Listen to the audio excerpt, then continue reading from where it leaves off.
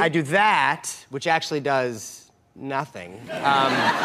A lighter pops the balloon, it makes the card jump towards your fingertips. That's how the trick works. That's fantastic. It's an okay trick, but then I'll show you how it's done, if that's all right. Sure. I'll do basically what Google does. You're doing now what every magician has Just touch the back of one. Just touch the back of one? one. Okay, yeah, bang, that's right great. there. Take it. Look at it. Show it to the people. It's good that they see. Are you not allowed to see? It's the 8 of clubs I can see. That's Okay, yeah, there's a giant monitor. All right.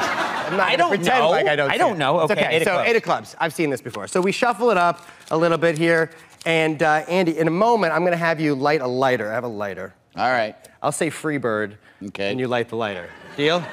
Conan, Yeah, right. hold the deck in your right hand. Right hand. Perfect. In addition to the deck, I have a nice ripe black balloon. And Yep. I just tap it very subtly. And then Andy, Conan really enjoys magic. Scary. I hate magic. The way you're holding that balloon's real weird. Free bird. Watch, we just heat it up and perfect. One card penetrates in the balloon, the 8 of clubs. Look at that. Wow, look at that. Now,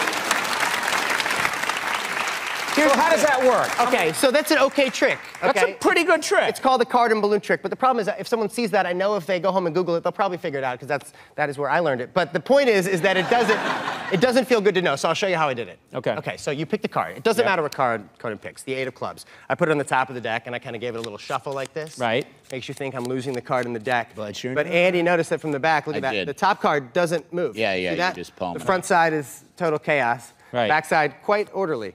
So by the end, I was the 8 going of to clubs. stop you, but I decided to let it go. You're a see good where this sport. goes. That's Yeah. good. And then I handed Conan the deck, but after I handed him the deck, I palmed off the 8 of clubs. I palmed it. Yeah, there's no Santa. Feel this, people. This is the truth. Okay. And you held but the how deck did you up. get it into that balloon? You held the deck up as Conan's.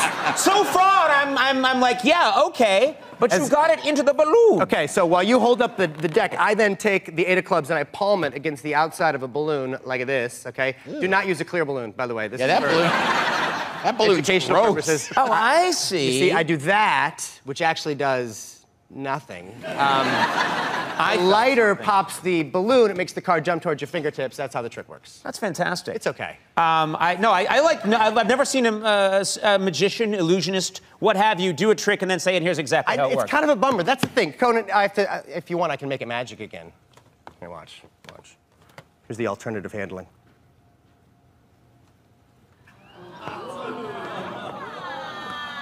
Okay, that was... There we go, card and balloon.